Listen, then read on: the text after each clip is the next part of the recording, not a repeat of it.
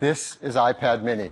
We want it to be smaller such that it could be thinner and lighter, as you can see, but not so small that it stops being incredibly usable, because the iPad is the most usable of all these devices.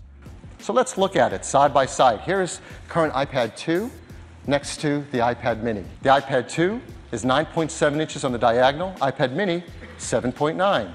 So that's easy to remember, right? 9.7, 7.9. All of the software created for iPad all works on the iPad mini, unchanged. So whether you love it or you hate it, whether you think it's exciting or you're skeptical, all valid feelings, by the way, I think it's undeniable at this point that the iPadOS 26 update is one of the most, if not the most ambitious yet. So much so, I argued in a previous video that it reinvents the iPad as a product. It's a 55-minute video. I go over the history of the iPad, all the important features and Mac adaptations, and also one of Apple's software executives going over why the evolution of the iPad has been a carefully considered journey, yada, yada, yada. It's a great video. I'm not just sort of shamelessly plugging. I worked really hard on it, so it's definitely worth your while if you're into this operating system or this update, so I'll link that below. But I also mention it to say that I used the iPad Pro 13-inch here, as you can see, to demo all of these new features, because not only is it the best hardware, but it has the most expansive, gorgeous display, I might add, which takes advantage of these new windowing features like this fill and arrange quad mode that we have here.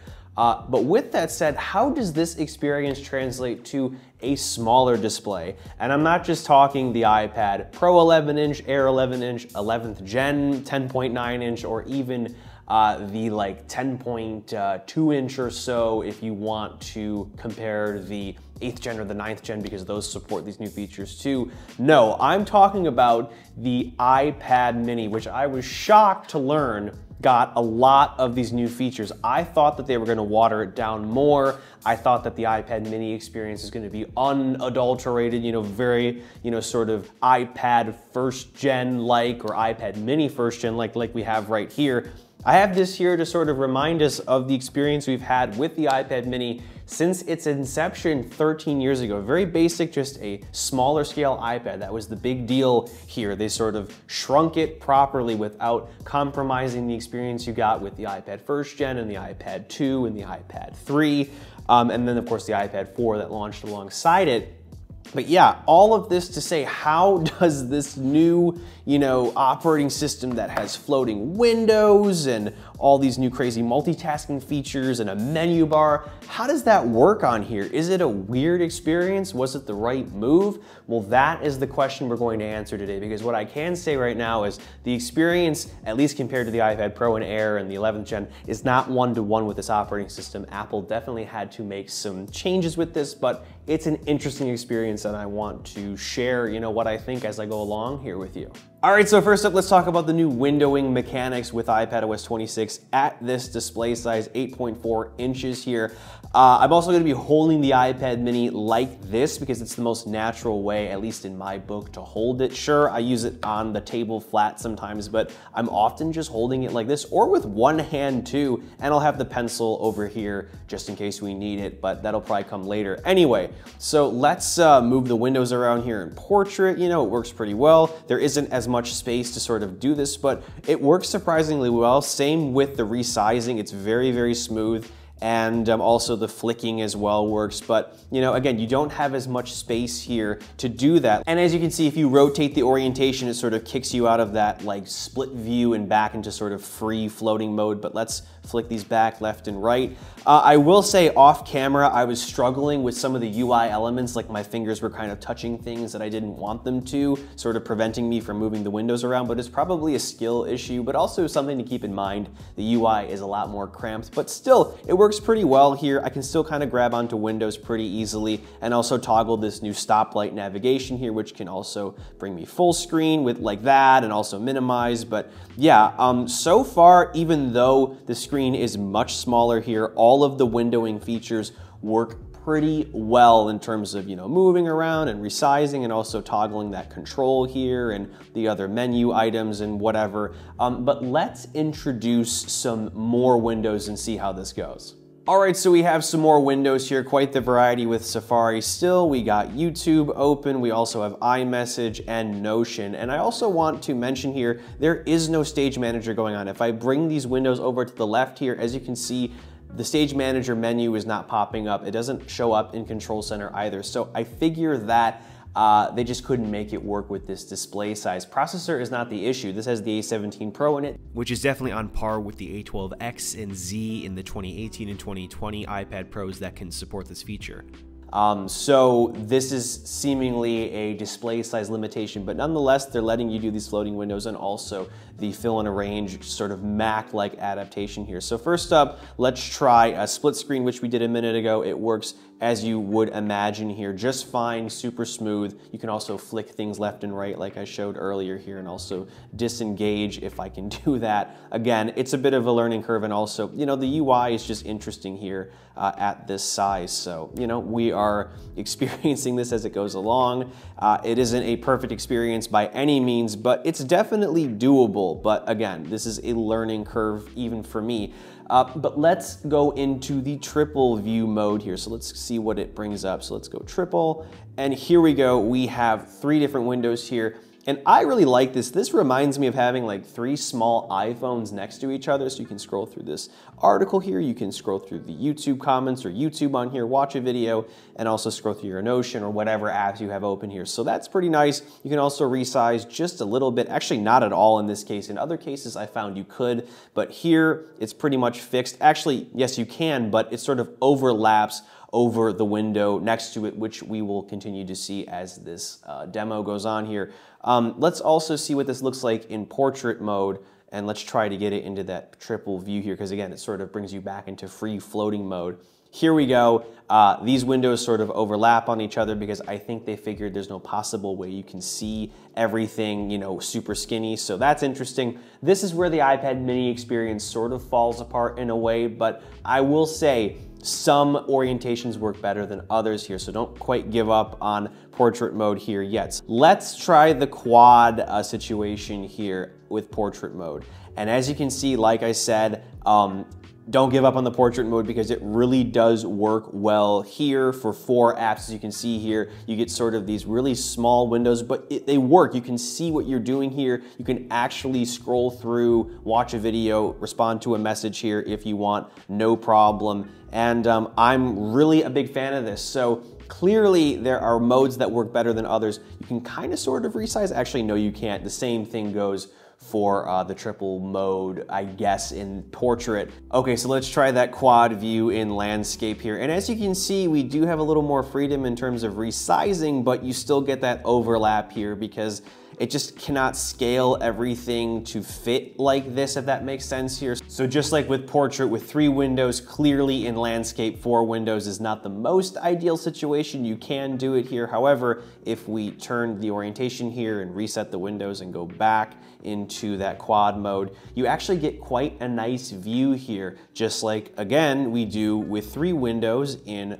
landscape. Let's try that again. So we'll reset and let's go to that little fill and arrange thing again, and boom. So, you know, the iPad mini brings unique capabilities with regard to multitasking or the new windowing modes, depending on the orientation, whereas with bigger iPads, it doesn't matter as much. But here, I think you get some unique usage cases here, which is exciting again at this form factor, at this size. And this may give us a glimpse into what a foldable iPhone, iPad hybrid might look like. But anyway, before we continue with the video here, I gotta show you something that basically turns you into the main character of your own cinematic B-roll.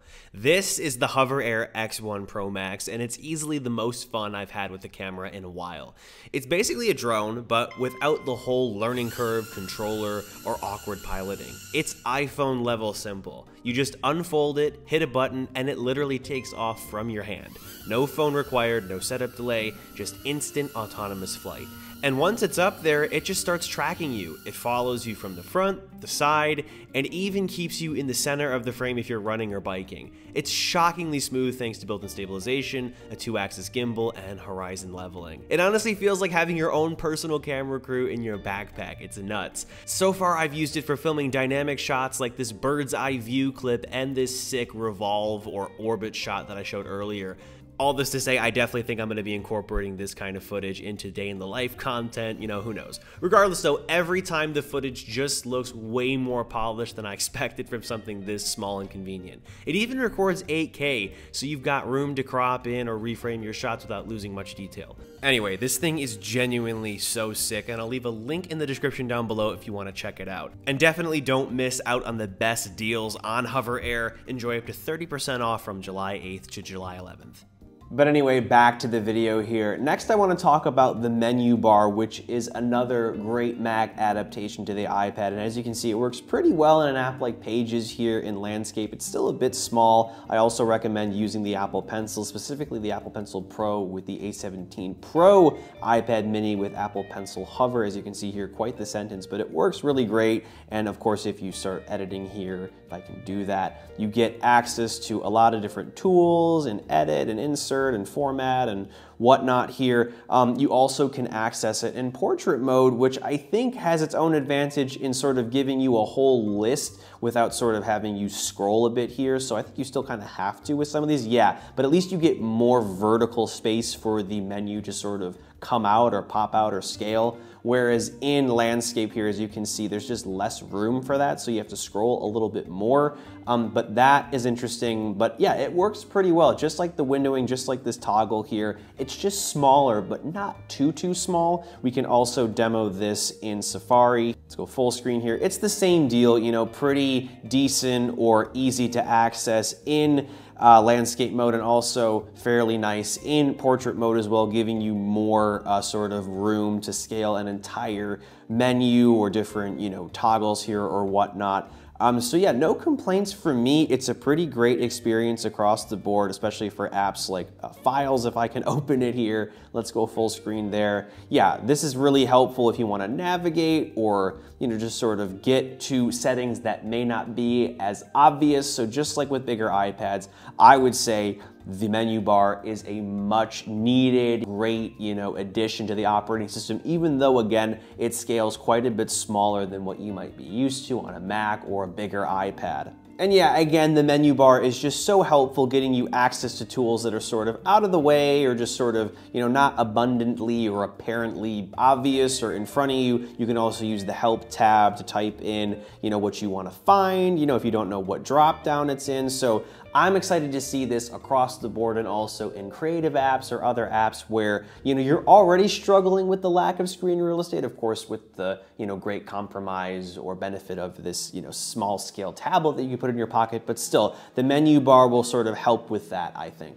Another great iPadOS 26 feature that is just so interesting to demo at this size is adding a folder to your dock, which I have done here with the downloads folder. So I can open that up here and it just fans out and shows me some of my recent downloads. I love this, and it makes a lot of sense at a bigger form factor, you know, 13 inches, 11 inches, but here it's definitely interesting, but I think it's very welcome here. Obviously this isn't the most ideal setup, but I love using Gmail in Safari, you know, kill me, whatever, I don't care. But the point is I drag a lot of files in and out of windows like this. So for example, I can copy a picture here and it works just as well as it would on my iPad Pro. I think it would be a better experience if I did it full screen. So let's try that again here. So I have more room. Oops, let me delete that. And then I can bring the dock up here, go back there, drag the picture in. So definitely better if you're full screen with this size of an iPad. You could probably get away with it more windowed with the iPad Pro or iPad Air, especially at 13 inches here. I can also do the same thing in Messages, which is a little easier here since the UI is more, you know, friendly at this size. So I can drag this photo in here. Oops, it's thinking I want to go into Safari again.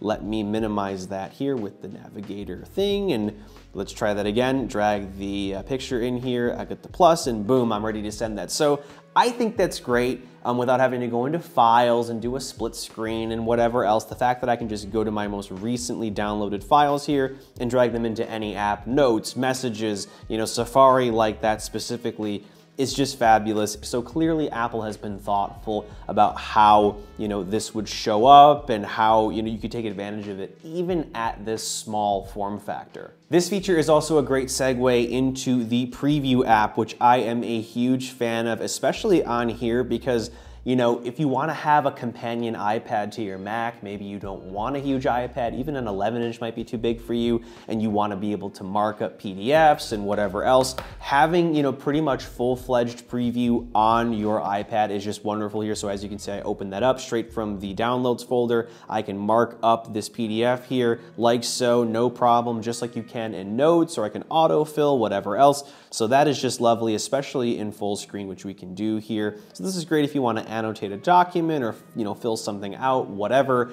You also can go back to the preview window here and edit pictures, not like you can in Photos necessarily. That's more of a rich experience. So if you want to like do some tweaks with the color and whatnot, I'd go there. But if you want to do like a quick rotate, or you want to do a quick crop or something like that, this is the place to do it. You also are able to export your photos at different sizes. So if you want to, you know, upload a photo that is below a certain megabyte count, you know, to the DMV or a government website or YouTube or whatever, where you can't, you know, have the full size image, you can change that size here, as you can see here with this little toggle. You can also change the format. So this is super useful, and they made it into a proper iPad-like experience without sort of removing the capability that you would get with your Mac. So I'm a huge fan of that. And again, like I said in my full iPadOS 26 video, it incorporates, you know, whatever files you want to view, or it incorporates or mixes the Files app into this, which is unlike the Mac. So it's a very unique experience. But yeah, I really enjoy this experience here, especially again as somebody who used the iPad mini for a while as a companion device, you know, as sort of an iPad, you know, my only iPad really, because I was sort of fed up with iPadOS on the iPad Air and the iPad Pro. It just didn't make any sense. But now that it does, I'm still thrilled to see that you sort of get the same experience here with such an important app like this, again, because marking up PDFs and doing basic photo edits is stuff, you know, we all have to do from time to time, and I'm so happy that it's a refreshing experience, even at this size once again.